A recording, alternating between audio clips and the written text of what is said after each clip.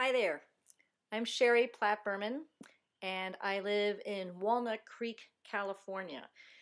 And I have a big reason why I support civil rights and the right for everyone to marry in this country. At age 45, I came out as a lesbian. I've always been a lesbian. Uh, I waited 45 years because culturally, spiritually, religiously, my roots, my community did not support me coming out as a gay woman earlier in life, and so I shoved down those feelings and lived a very straight life. Grew up in Miami, went to school, college, worked, lived as a heterosexual woman. I have two perfect boys, and got married and moved to the suburbs. And at 45, couldn't lie to myself or anyone anymore. When I came out, I lost just about everything, my marriage, friends, community, and had to start from scratch.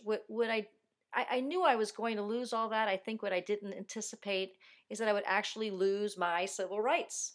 And so now, if I'm out, which I am, as a gay woman in the workplace, I can get fired. And if I am in love, I am in love with a beautiful woman. And if we chose to get married, we couldn't. So when I lived the straight life and kept myself hidden, I had all my rights. And when I came out and became honest about who I am and how I want to be and who I want to love, I lost all my civil rights, or at least the ones that I had.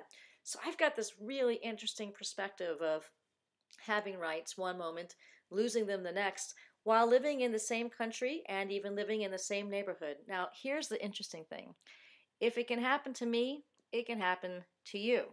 And I think that's an important message, that when we protect the rights, the civil rights of everyone, everyone is protected. And when we don't protect the civil rights and we say it's okay for this population to have rights, but not for that population to have rights, everyone is at risk. And I think that this is important. And this is why I feel so passionate about everyone being allowed to marry who they want, especially if they are two adults who pay taxes in this country and vote for their politicians and participate in their communities and raise our children and pay public schools and on and on and on and on and on. It makes me crazy that we can pick and choose what adults get which rights. So, yes, I support the freedom to marry. I support the rights of everyone. And I hope you will share this story with as many friends as you can to inspire them to be truthful and to be honest and to come out who they are.